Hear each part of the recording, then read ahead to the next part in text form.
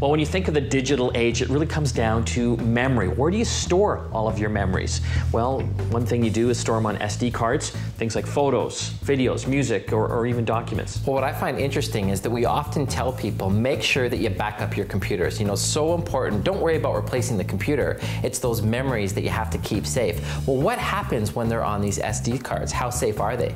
Well, today we're going to take a look at an SD card that Panasonic sent us, and this thing is apparently almost indestructible. It's Panasonic Gold series SD cards, they're class 10, and I love when people send me things that are indestructible. I know you do. Because I get to beat the hell out of them to see if they're telling the truth. This is the 8 gig version, but it goes up to 64 gigs as well, so we're gonna put this one through the tester.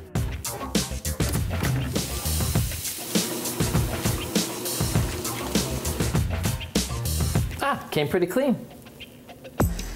So it's spent a few hours in the freezer, crack it, you can see it's frozen. Gonna add the water. Delicious.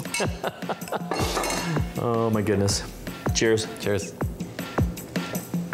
I think that's an 8 gig. So something really damaging to SD cards, magnets. Where are there large ones? In speakers. Well, why might you be near speakers? Well, of course, you might be dancing.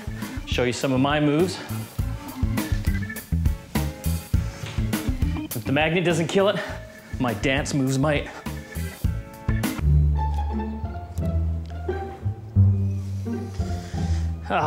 Nothing. Look what I got. Oh. Nice. Let's crush this thing. You got it. Let's do it. Okay.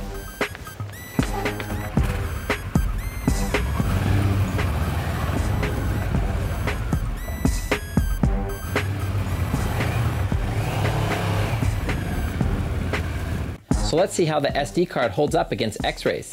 You know what you're doing, right? Don't worry, little buddy. This won't hurt that much.